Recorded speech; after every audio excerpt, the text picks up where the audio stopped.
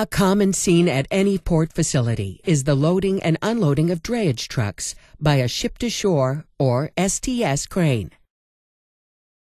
Here we see the process being improved with the use of 6 LMS laser scanner systems.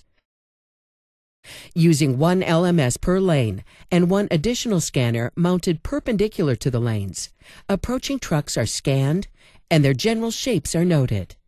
As the truck approaches the appropriate stopping point, the driver is signaled to stop using a simple red light.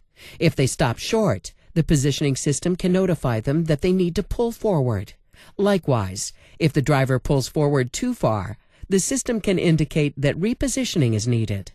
The system provides reliable positioning regardless of container size, in good weather or bad, and does not need to be taut in every time the crane is moved.